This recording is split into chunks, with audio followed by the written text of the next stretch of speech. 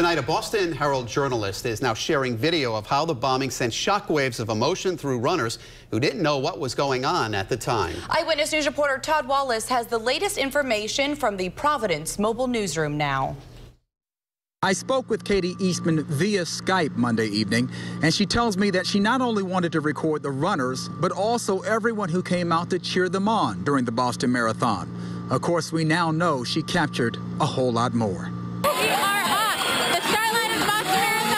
Boston Herald journalist Katie Eastman records her every move on her GoPro camera as she approaches the finish line of her third Boston Marathon. And then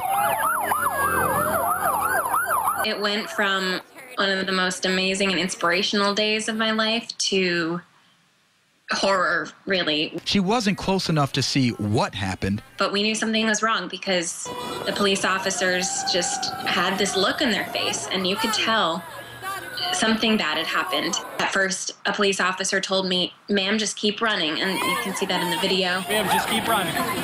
Did they say what happened? I asked some other runners, and they seemed to know, and they said 2 explosions are at the finish line.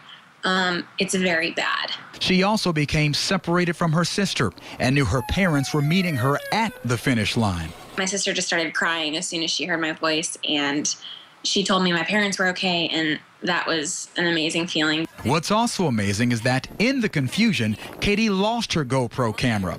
A couple visiting from California found it, looked at the footage, and tracked the number on her shirt through the Boston Athletic Association website. They contacted Katie through Facebook and sent her camera back, giving Katie a chance to cross the finish line she hadn't quite reached.